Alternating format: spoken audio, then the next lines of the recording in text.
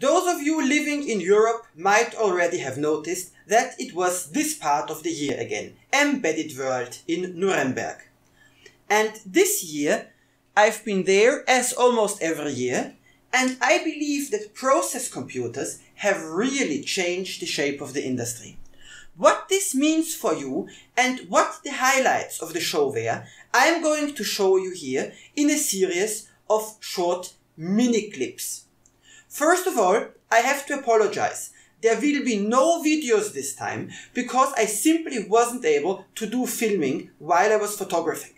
Let us start out with the most anticipated bit of news. Rohde&Schwarz have decided to go somewhat low-end. I've got a bit of a hands-on clip from the scope, which sadly is a bit noisy. You are seeing here the new Rohde&Schwarz entry-level product line. We've got here the RTB2004, it's a digital oscilloscope. Here we've got their power supply, and here we've got a spectrum analyzer. And as one can see, there is a bit of commonality between the three units. And the interesting thing about this one is that it also has a pattern generator, which I'm trying to play around with if they let me. So you see here, pattern generator. And you see you can put in the patterns here. For example, let's simulate an SPI. Oh, and can I also specify data which is to be transferred or not? The pattern generator basically is not able to generate arbitrary patterns on its own. If you want to have SPI, I2C or something like that, you need to do it by hand. Another thing you need to keep in mind are the crazily expensive options, a trend which also continues with their newly introduced Spectral Analyzer. And here the Spectral Analyzer, what's the border frequency? 1 gigahertz. So it's 1 gigahertz maximum only? Yes. Because I'm seeing here a center frequency of 1.4. Can upgrade it up to 2 gigahertz. So there is an option to go for 2 gigahertz? 3 gigahertz. To 3? Okay. Rigol also introduced something new. The unit you see here is a DC load, which is said to cost significantly less than 500 euros, which IMHO is really good value for this kind of unit. In addition to that, the DSO2000 and DSO4000 lines will be merged. The unit you see here is a DSO2000 with 4 channels, which, however, is branded as a DSO4000. And another nice thing is this card from CompMau. It allows you to keep recycling existing ISA hardware. Wow, guys, please, before we get back to electronics, support me. Like, subscribe, leave a comment, tell your friends. I need your help to grow. Between the two of us, everybody loves these little OLED displays.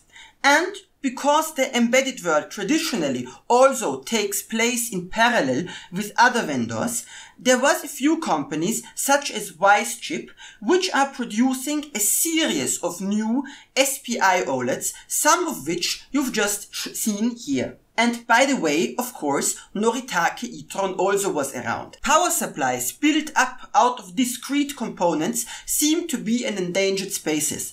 The future seems to belong to power supply modules, which include capacitors, coils and everything on the block. Another funny upgrade is in the PSOC series. The PSOC 6 is more powerful in that it has a dual-core architecture. While Mauser et al. Of course also had booths at the Embedded World, the attention was on the German retailer Conrad. They are basically planning to open an AliExpress-like platform where all suppliers, however, have to be ISO certified. Another fun thing I have to mention is Ubuntu.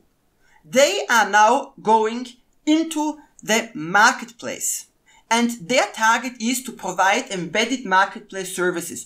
For example, as you can see here, they are working on one for the Orange Pi process computer. I was around sourcing cases for a little project, and I figured out that some companies, such as the one I'm showing you here, if you take 100 cases or so, is able to customize them for less than $10 a pop. And if you want a metal case, well, there's a company in the Czech Republic which has got you covered. And finally, an interesting thing which I could not show is Apraplast. Anybody of you who is experienced in PVC probably already guesses how these cases are produced. In the first step, you've got normal plates of plastic which are cut, and then they are bent using a hot wire. Should any one of you feel like handling USB 3, Microchip wants to be your go-to partner.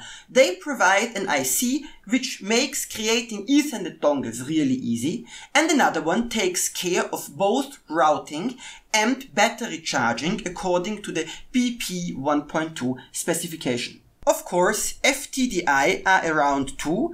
They offer a variety of interface chips for USB 3 and also plan to spin off their embedded display division. STM, on the other hand, as you see in my t-shirt, was introducing a huge lot of new evaluation kits dedicated to topics such as NFC and other things. And by the way, their fan store was a really useful life hack, as if you purchased anything from the fan store, any additional components would also be shipped free, even if you didn't qualify for Mauser's normal free shipping. Another interesting thing is the PCB pool.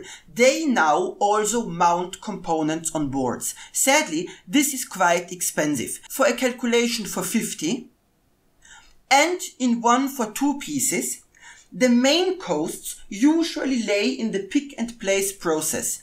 But if you need a prototype in a relative hunch, this is definitely quite interesting, even though you need to expect a turnaround day of at least 20 workdays. And with that, one question remains. Would I go to Embedded World again?